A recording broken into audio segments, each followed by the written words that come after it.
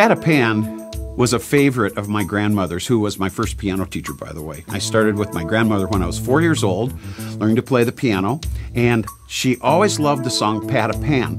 So when I got to picking some repertoire for this album, I decided I was going to do a version of Pat a Pan. And of course, it's a very Irish type of carol.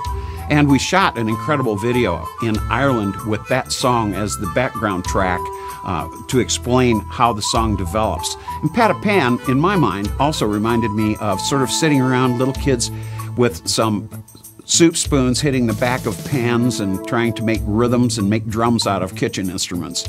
So Pat a Pan has a very unique feel, and I loved playing the little recorder to play the melody on it. And I hope you enjoy Pat a Pan.